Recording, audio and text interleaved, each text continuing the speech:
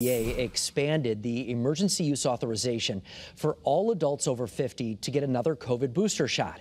That means both the Pfizer and Moderna vaccines will be available 4 months after they had their first booster. That would be right now for a lot of people. The FDA had previously allowed additional shots for anyone 12 years or older with health complications. Joining us right now to talk more about it again this afternoon, and we always appreciate seeing him in his time, Dr. Ulysses Wu, the chief epidemiologist at Hartford Healthcare. Dr. Wu, good to see you again. Thank you. Thank you for having me. What does this mean exactly? Because I had heard from a couple people today who were over 50 who said, do I go now and get another shot right away? Is that what they're telling people to do?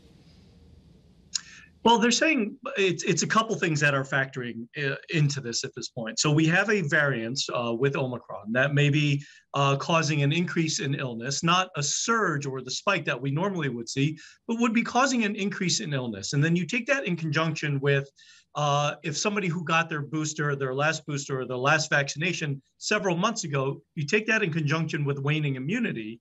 And then the third factor that you take into account is, are you somebody that is at risk? Do you have a comorbid medical condition that could put you at complications for if you got COVID? So you take those three things in totality, and then that helps you make you decide whether or not you actually need the booster. But for those who may not even need the booster, it is also saying, yes, you have had your booster several months ago. You can still go out, even if you don't have those comorbid medical conditions, as long as you're of the appropriate age.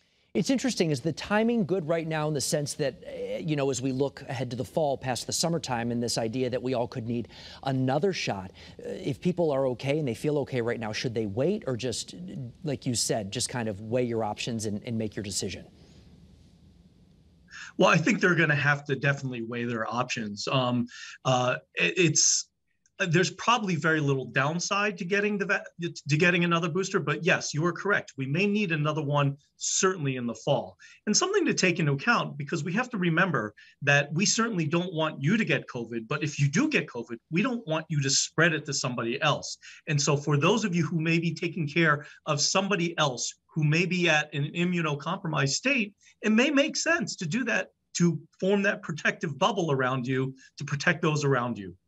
I think we're over 3% today here in Connecticut with our positivity rate. And when you see what's happening in other countries again, these mass lockdowns in China and other countries seeing dramatic increases, are you concerned about where we could potentially be heading with this over the next few months? I'm always concerned where we can certainly head with this, but I am not as concerned with this as we were, say, with Omicron or with Delta at this point. What's happening in China, they're having massive lockdowns because they really go for a zero case policy. What happened in the UK is very different from here. And here we do have a nice mix of people who are vaccinated, people who are boosted, people who have gotten natural infection. The weather is certainly getting nicer.